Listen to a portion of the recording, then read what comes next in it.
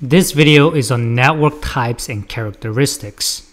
There are multiple network types and its characteristics you need to memorize for the Network Plus exam. First, you have peer-to-peer. P2P is simplest network that is created when two or more devices like PCs are connected and configured to share resources without going through a separate server computer. It is a decentralized network because resources and administration are handled locally on each participating machine.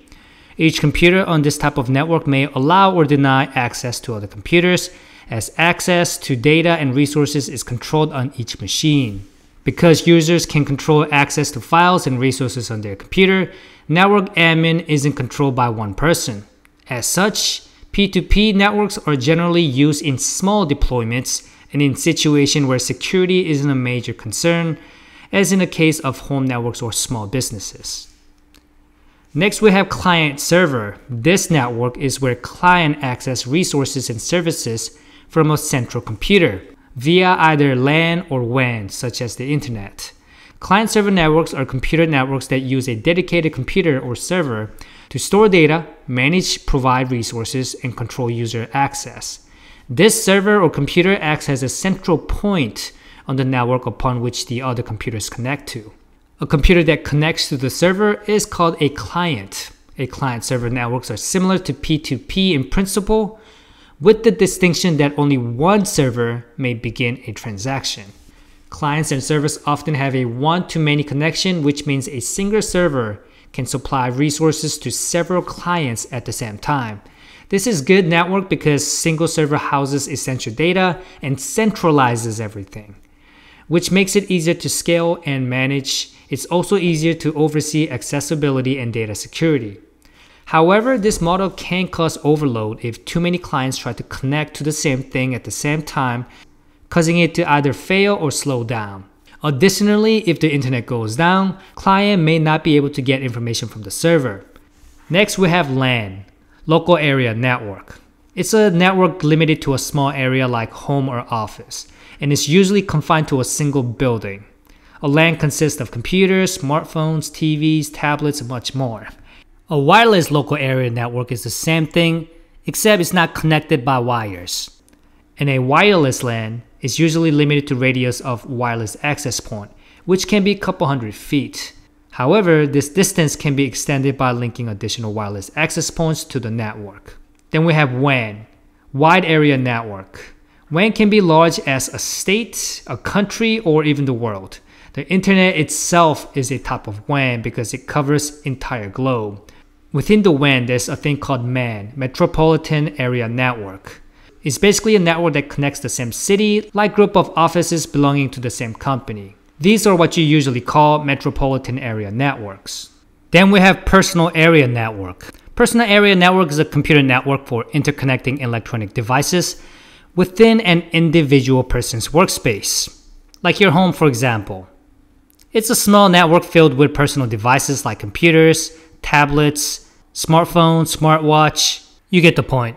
Then we have campus area network. It's a group of interconnected local area networks operating within a limited geographical area. Campus networks are used in manufacturing, warehousing, universities, and also in corporate and industrial settings. See it this way. LAN is within a building. CAN is a campus that consists of multiple buildings. And MAN is a city. And WAN can be all of that plus more. Then we have storage area network. Storage area network is a dedicated independent high-speed network that interconnects and delivers shared pools of storage devices to multiple servers. Each server can access shared storage as if it were a drive directly attached to the server. Then we have software-defined wide area network. Software-defined wide area network is a virtualized service that connects and extends enterprise networks over large geographical distances. It provides centralized policy oversight, orchestration, and the ability to dynamically manage traffic. Traditional WAN was designed to connect users at remote sites to applications hosted in the company's data center. It was never designed for the cloud. The SD-WAN model is designed to fully support applications hosted on-premises data centers, public or private clouds, and much more, while delivering the highest levels of application performance. Next, we have multi-protocol label switching. It is a networking technology that routes traffic using the shortest path based on labels, rather than the network addresses, to handle forwarding over private wide area networks. MPLS can encapsulate packets of various network protocols, hence the multi-protocol component of the name. In an MPLS network, labels are assigned to data packets. Packet forwarding decisions are made solely on the contents of this label, without the need to examine the packet itself. This allows one to create end-to-end circuits across any type of transport medium using any protocol. Next, we have multipoint generic routing encapsulation. GRE enables the usage of protocols that are not normally supported by the network. And that is because the packets are wrapped within other packets that do use supported protocols. Encapsulating packets with other packets is called tunneling.